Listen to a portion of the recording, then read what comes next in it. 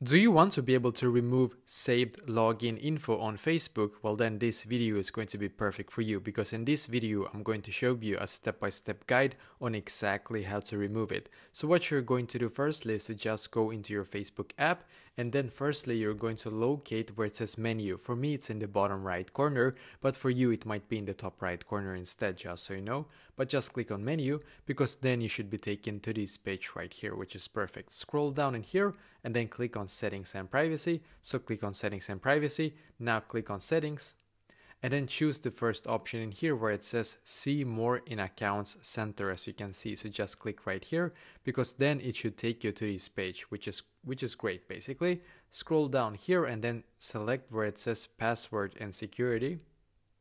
And then you're going to click where it says saved login. So click right here. And by the way, for some reason, sometimes this page does not load. For some of you, it might be just a blank page. No, don't worry. Just click on the three dots in the top right corner and then click on open in browser instead, and that should work. But as you can see, it says like this: remove saved login information from this mobile. So I'm just going to click right here, as you can see. And yeah, as you can see, it takes me straight to this blank page in here, unfortunately. So just click on the three dots in the top right corner, click on open in browser instead. And just going to take me to this page. So just a second. I'm just going to log in just quickly right here.